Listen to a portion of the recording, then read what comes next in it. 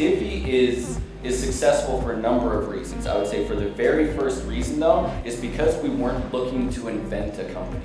It was literally born out of solving a systemic problem. Up until 2.5 years ago, I was at a law firm in Houston, trying to make a partner, and working a lot, and working with all the different financial institutions, as we were one of the prominent firms there in Houston. So worked with all of them and saw all the different methods, and then got a random phone call from a very persistent recruiter who did the research knowing my wife was from Utah, and I have BYU on my resume. And so I took the call and left my firm 3 weeks before I made a partner, and joined Wells Fargo right after a scandal came out, so it was great timing.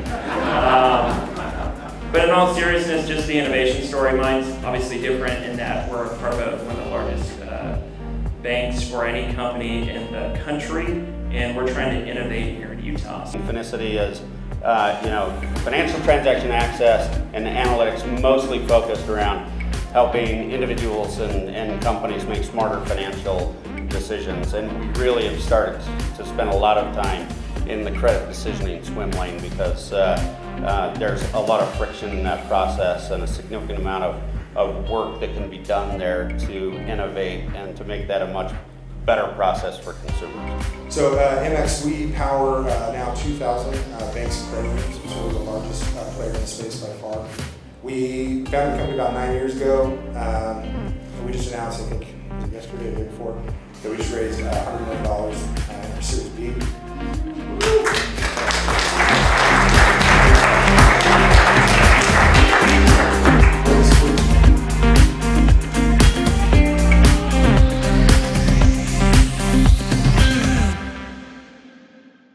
Talk about the differences of managing or founding a company in financial tech versus just technology in general. What are the unique challenges to fintech?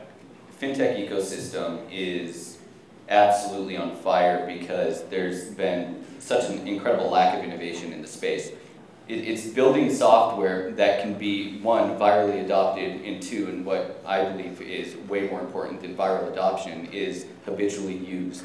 And fintech right now is fraught with problems of current workflows in B2B or B2C that are just crap. They're 18-click processes that for some reason we still acknowledge that are fine, and why, when in consumer technology we have beautifully well-designed applications or platforms that actually add value, and value can actually be fun. There's an argument that just enjoyment and fun and delight is value enough, but then on the other side there's legitimate value to our lives, and yet in B2B applications there's just this lag of innovation. Our view is that you don't have to be in fintech, you don't have to have come from fintech to actually innovate and create great solutions in fintech, and getting that balance in an organization of great thinkers that can just come in and look at a problem, any kind of a problem, and talk about innovative options and solutions, and maybe even bring outside industry experience into that and perspective, has been really, really helpful for us. So if any of you are thinking about, well crap, I don't even really understand how the payment space or the banking space or it's payroll, whatever it may be, that's actually an advantage you have because you can go in with just an incredible amount of creativity. The other side that we saw when looking way more historically and specifically at the bank industry is that they had it's fairly obvious once I say it, their approach was first to banking services and then software, okay? And so banking services on, sorry. Oh, bring it, let's go. So banking services, like any type of lending facility, lines of credit, loans, right, it's going to be, they're going to win you on customer service, they're going to win you on some kind of cash back, right? And then they're going to build out a software function, and the engineers and the software function that they build into their ecosystem is really a support system and doesn't have the creativity, the engine, the drive to go and innovate. Plus they can't because infrastructurally they just have too much red tape. When you invert that two-part system of first software and then banking services, is where some pretty serious magic happens. When experiences are prioritized with your end user and your buyer in mind, and then you figure out again how to layer in the credit system, maybe it's debit, maybe it's prepaid, maybe it's data play, that's where some magic can happen, and that's where we've seen incredible success. Yeah, and I'll piggyback off of that. Just the idea of being able to innovate in a massive organization is really hard. It's possible, and we're trying to do it in a few different ways, specifically here in Utah and banging down doors in California to make it happen, but it's really hard. It's really hard. And that's something I underestimated coming from, a law firm or as an attorney. Even though it's a big organization, you have freedom to do whatever. Yep. Like there is zero compliance at law firms, ironically. Yep. And so, coming to a big organization, you're just like, wait, someone has to review my 45-page PowerPoint? Yeah.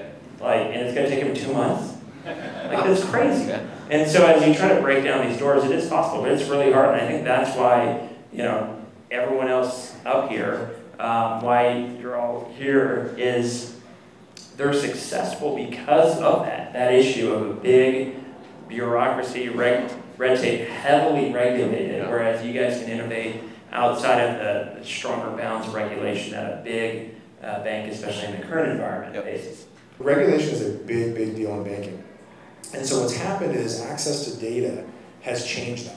Because a lot of the startups, like if you look at the fintech area, where Divvy plays and a lot of others, if they couldn't get access to data or play with being able to provide these cards and things that used to be a lot more difficult to do, the cost of entry is lowered, and now companies can come in and innovate rapidly and then rapidly scale to really impressive sizes with these new solutions. And so what we've seen change with these new banks versus the neobanks, nouveau banks compared to the existing infrastructure is that the existing infrastructure is also built in a mentality of if you try anything new and you fail, you're done. If you try something new and it does something amazing, that's cool, right?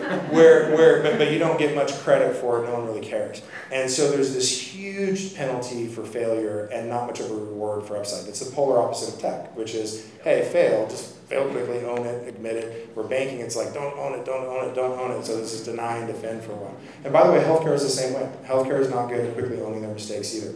And so those two industries have been very adverse or allergic to innovation. That's rapidly changing right now, and we're going to see it accelerate more and more in the future. The best banks are going to basically turn into more and more of a fintech, and the rest are going to die.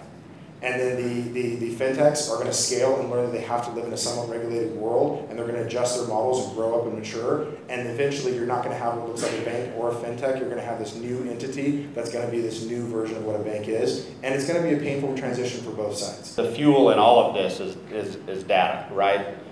It's going to be something to watch, really, because it's coming fast, it's coming hard, and the amount of money now being spent both inside large organizations and outside in the fintech community worldwide is really stunning to watch. And so, the need is there. We're just getting started. I would say that really, and I would be interested to get your all opinion. I think that we've just started. Well, thank you, everyone. Thank you for coming.